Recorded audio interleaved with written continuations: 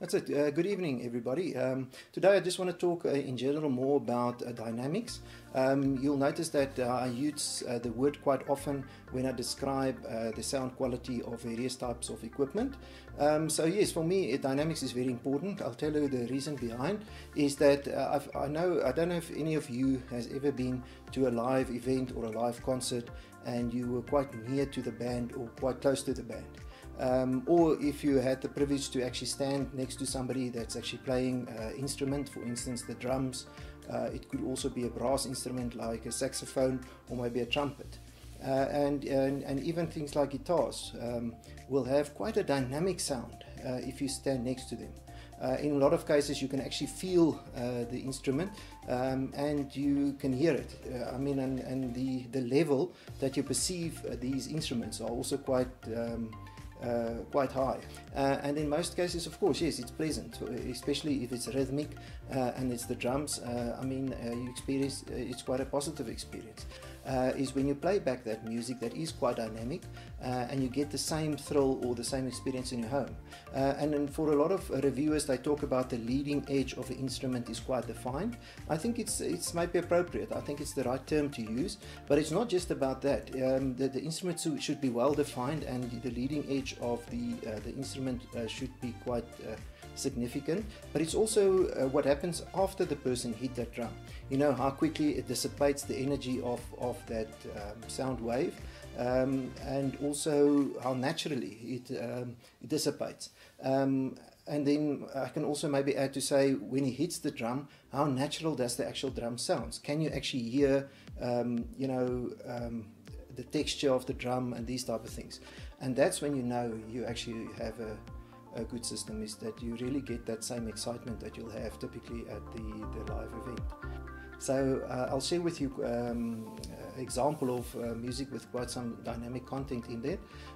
It's very basic in a sense that there's only a few instruments that is played, and in the very first opening parts of the cut, it's basically one instrument, and then later it's joined by another. But you'll clearly hear what I mean by something that's reproduced quite dynamically. And of course, in this case, it is a drum. So guys, hang on, I'll quickly share that with you just directly after this video. So again, Mornay, thank you for your good questions that you pose on the channel. Your questions are always of the nature that is interesting, and you could see that you have also a lot of passion for this type of thing. Yeah, so if we consider, let's say, HD tracks via Tidal master playback, I would say a slight advantage towards downloading the content and playing it back via JRiver. That's now, of course, high resolution content, so typically 24-bit 96 kilohertz audio files, uncompressed formats, versus the Tidal's master playback and master content. I would say Tidal's also quite good in a sense that you've got this good quality reproduction on streaming, and then a lot of content, and further to that, they actually suggest a lot of good content to you. You know, typically the same type of genres and type of music that you enjoy. So I really enjoy Tidal. It's one of those services that I really, when I come home at night and I want to listen to music, that's top of mind, is to switch on Tidal and play back a lot of the content that I like. But also on days that I prefer to really listen to high resolution audio, there I could maybe prefer to listen to downloaded content, and typically content from HD tracks, and of course the high resolution tracks, and also of course sometimes even albums. When you download a full album of good content, it's also very pleasant to listen to. So that's basically it. If we can summarize, I've spoken a bit more about the dynamics or dynamics in audio reproduction and why it's so important and what I mean by it when I talk about the dynamics. So it's this big contrast between soft and loud passages in music, and if your system is really capable of reproducing those lower let's say, lower dynamic content information versus very loud passages in the music, and to reproduce it realistically, like the same experience that you get when you're at a live venue or listening to instruments live, or maybe in some instances you are privy to actually stand next to the musicians when they play the instruments. I mean, all of us has had that experience, that it's that, wow, listen to this, it's just live, and you can hear actually the texture of the instrument when you're next to it, you know, the various textures and so on and so forth. So and for me it's always exciting, you know, to listen to it live, but to have it at home is really quite a privilege as well. And on my system, I must say, because I've hand selected the equipment, and also this is one of the first things that I listen to when I audition equipment, is how good can this equipment reproduce dynamics. Of course, it must sound true to the original instrument. First of all, it must sound true, and then a close second to that is how dynamic can this audio be reproduced.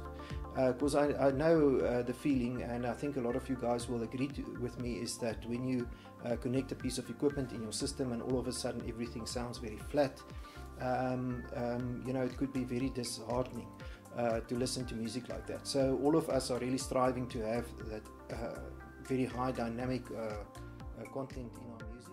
Yeah, guys, so thank you. Yeah, so this is then the audio couple, myself and Teresa. And yes, as previously stated, we spoke a bit more about dynamics and how important dynamics is in the playback of audio, and if your system is capable of handling dynamics well and reproducing that, you know, and how important it is for you to enjoy the music. And for me, it's one of the most important things.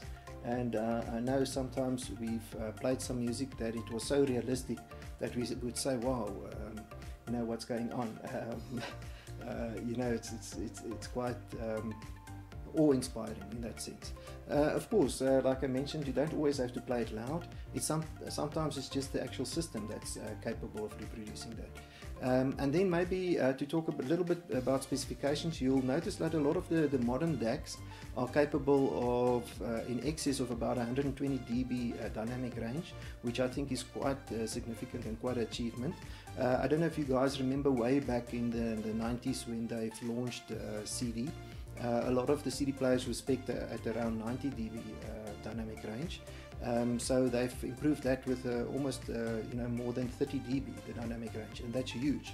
So these modern DACs are really capable of reproducing a lot of dynamic range, and then luckily the chain, you know, downstream towards the loudspeakers should also be capable of handling that. And that's why I like pure analog preamplifiers, because they don't have built-in analog to digital converters that's sometimes limited by the actual signal that can be inputted. So a pure analog line stage or preamp is really an advantage in that sense, because it can actually it's capable of you know, receiving that full signal from the digital to analog converter. And a lot of these digital analog converters, because they operate in the balanced domain, are capable of you know, producing more than the 2 volts that a lot of these digital preamplifiers battle to handle if it's more than the 2 volt specified for the input. But that's as thing. Yeah, I think it was quite a mouthful, a bit more technical discussion, but you're welcome to engage with me and so on, because it's a really interesting topic.